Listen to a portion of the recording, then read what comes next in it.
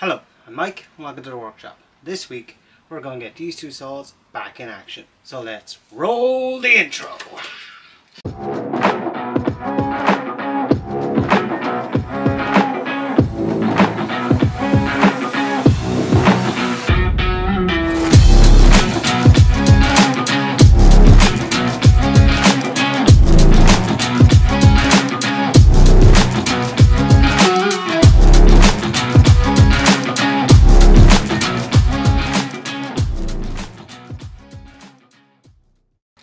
So here we have the two saws that I'm going to restore this week. I already have some WD-40 working on the nuts. As you can see, these are pretty bad. This one less so, this one quite a lot so. These are both crosscut saws. This one's also known as a panel saw. This is just a rough, short crosscut. The first thing I'll need to do is get all this rust off. But because they're rusted all the way down to the teeth, I'm going to knock off the set. I'll talk more about set later. I'm just going to take a lump hammer and make myself a little anvil and knock all this set off. But before we do that, let's have a little test to see what they're like now, so we can compare at the end. So I'm going to ask nearly nothing of these. I'm just going to cut a piece of wood off a pallet and let's just see.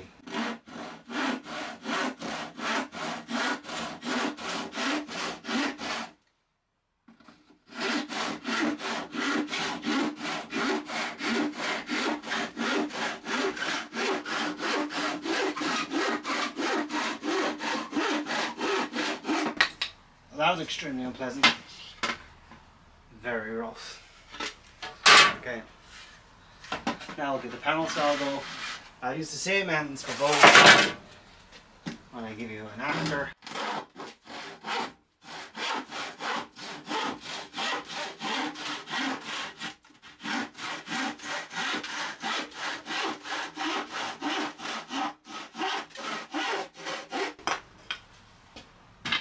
A bit better.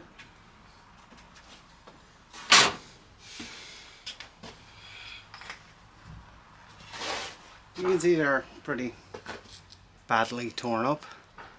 Cross cut should leave a nice joint. Obviously the one with loads of teeth won't. But yeah, let's say restoring these, see if we can improve those times, get better cuts. So basically the set on the saw means that the teeth alternate so that the cut is wider than the thickness of your saw here. So basically you have your teeth like this when it's flat, and what you want to do is have them go like that, so that's wider than the width of your blade. So that's what I'm going to knock off here. I'm going to knock off the set, which will allow me to sand it the whole way down, because then I don't have bits sticking out, and I'll put the set back on it when I'm done. So what I'm doing here, as I said before, is I put a lump hammer in my vise to form an anvil, and I'm just going along and tapping down all the teeth, and I go in from both sides with this to make sure that those are all now in line with the plate. This will make it so much easier for sanding and getting everything down to a perfect finish. And then we'll use a saw set to put the set back on when we're done, and I do the same for the longer panel saw. Before I start removing the rust, what I want to do is take off the handles. These are normally relatively easy to do. They're a double threaded screw. You can screw it together on both sides. You will have seen these before in certain cabinetry, that kind of stuff. Now, it was quite easy for the panel saw because it actually was screws, but it turned out that the smaller crosscut saw was actually riveted, so I ended up having to work on it with the rivets in place, which meant I didn't get it quite as clean as I would hope. Okay, it would appear that they're rivets. It'll look like screws, so it's going to be a bit more awkward, but we'll get the start here. My preference for rust removal is a flat scraper, and then I'll work back from there.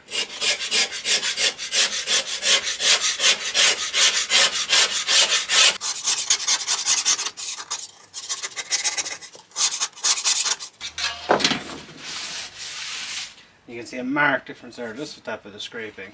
compared to the other side.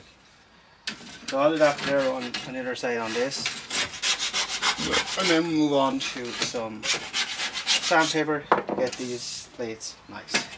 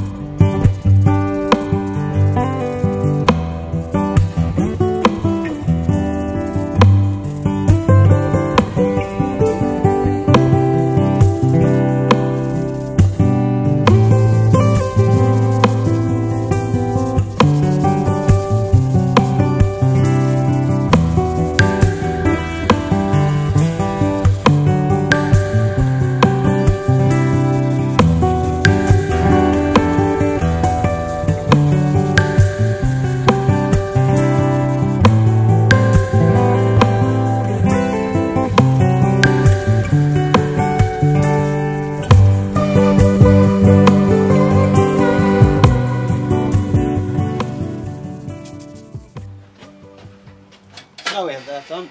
This sanded up to about 800 grit, looking a lot better. Just a shame I couldn't get the handle off. It's still kind of gunky and around the hand. But 99% this is good. So she sanded up to 800. I did the exact same for the plate of the panel saw. So it's up to 800, I think. Might be 1000. I wasn't checking. So this does need the handle to be put back into it. But I'll show you now quickly. We're going to put the set back on these, and then we're going to sharpen them. So we'll start with the handle on this. So here's the plate for this saw, and unfortunately I'm actually missing the screw. Now luckily these two are slightly bigger, and this guy here, which is a cabinet fixing, fits into that hole. So it's not unusual for a saw to have a decorative middle piece, so I'm going to say what that's what this is. So I get the original fixings back in, and then we'll slightly enlarge this hole in the handle to fit in the new plate, or the new hole.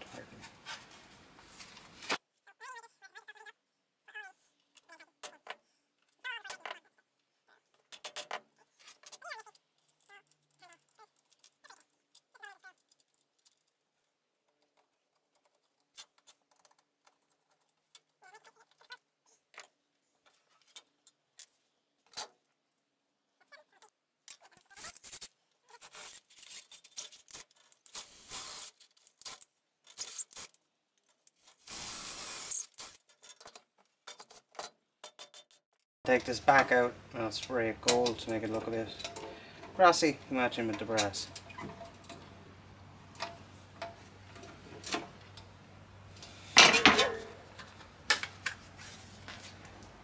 It doesn't look great, but it gets it back working. So, set time. So here we have the saw vise, which I made in the previous video, linky thing up there. Just gotta get that, just tighten up the clamp. Now normally you'll set after you sharpen, because I've knocked the set off here. I put the set on first before I sharpen. But to do that, I'm going to need this baby, what's known as a saw set. So inside there's a little hammer that comes up. That's what bends the tooth out of the way. So this saw has, I'll get the ruler, check it here. 1, 2, 3, 4, 5, 6. So there's 6 teeth every inch on this saw. So we'll set our thing probably a little higher. I'll probably go with 7 TPI, not 6. So I want it a little finer. And we're going to alternate this, so I want to bend one this way, the next that way. So you can still see some of the old set.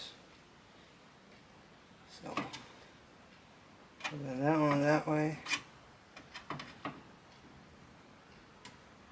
That one that way. Down that way. And then we'll go back over,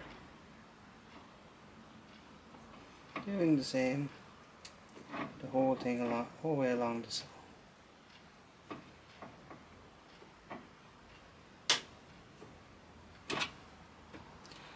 And I'm alternating these, so I'm going left, right, left, right. I just did 4 or 5 there just to show. And we'll do a zoom in while I do the rest.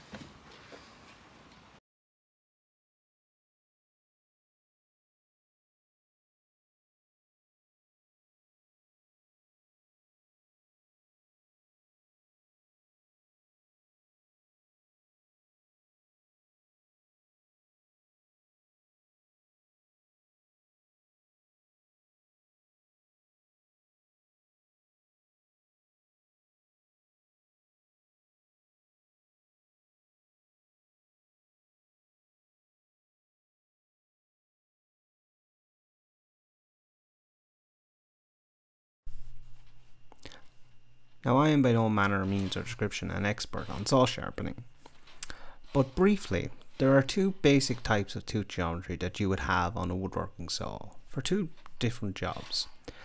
The first type would be what's known as a rip cut, which has a chisel tooth as it's called. This you would use for cutting along the grain. The other type then is the crosscut, which is what I'm sharpening here, which has a knife point. This is used for cutting across the grain.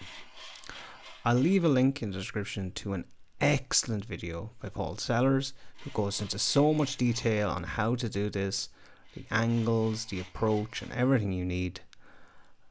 But for now, we'll just cut to the last few strokes. Now, the panel saw has the other type of tooth geometry, a rip cut.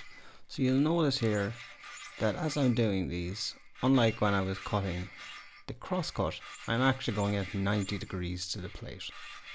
Again, I'll leave a link in the description on how to sharpen both of these 2 types. But now I think it's time we tested these out.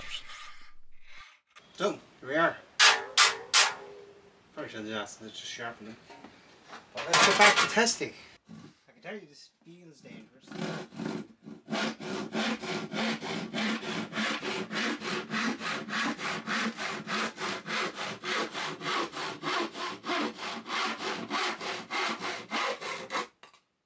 Yeah, that is singing. Just try to cut a bit wide so that won't break here. Let's see how it is.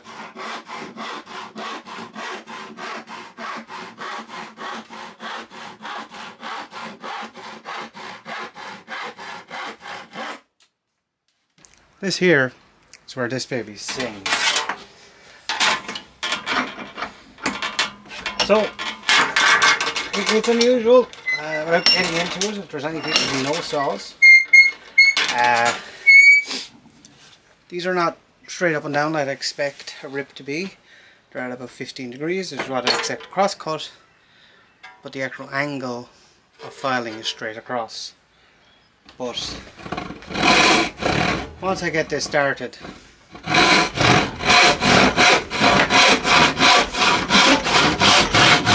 just singing each other's mouth.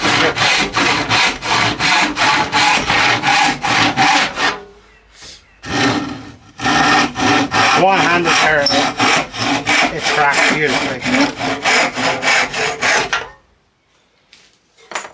It is a bit rough, but you can just feel it. It's hard to explain, but I know when something's cut the way it's meant to.